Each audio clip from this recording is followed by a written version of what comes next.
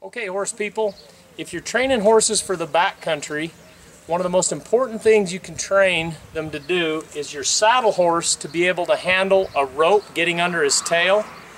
I have ridden thousands of miles in the mountains.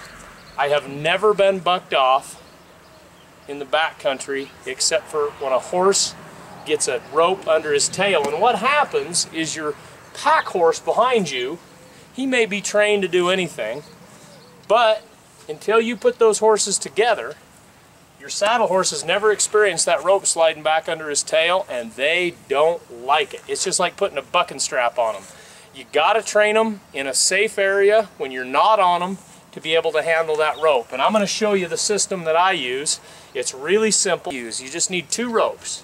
You take one and you put it under the tail. Now this horse has been trained a lot on it, so he's used to it. But sometimes even getting it under the tail is a feat. You want to stand here where you can't get kicked. Sometimes it takes 2 people, someone over there. You take the rope, you come to their hocks, and you pull it up slowly. You get them used to having that rope under there. Once they're used to that, you can take a second rope, put it up in the halter here, tie a loop in this rope, and tie them together. And you give it some slack. You don't want a lot there. And you keep him tied up, and you get him used to moving his head, because every time he moves his head, that rope gets a little tension on it. And that'll signal to him that something's back there. As he gets more used to it, you can put a little more tension in this rope. And this can take a week. They don't accept it right away. Some of them will. So maybe after I've worked with them 2 or 3 times, I'll put that there and let him stand a while. And as he gets used to it, it won't be such a traumatic thing when that gets under there. The final test is I will let him go in a safe place where the fences are safe, maybe in a round corral or something, and then let him run around with that, because then his head is moving and he's actually jerking on the rope a lot, and he'll kind of learn that that's not the boogeyman back there.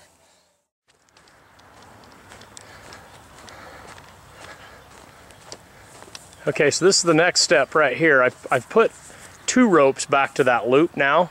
One from his right side, one from his left. And what that does is when he walks, he feels the motion of his head back at his tail, and it simulates trail riding when that rope on that pack horse gets back there, because that horse's head will be moving back and forth too, yanking on that rope. And I've got him in a safe little place. He's just within a little barbed wire, or excuse me, a little electric wire enclosure that could break if he really come undone. And you want to start them in a really safe place, because they will come undone sometimes. They'll go to bucking and you want to be out of the way. But you can see now he's already used to that. I think the first time I trained him on this, it took a couple hours to get to this point right here.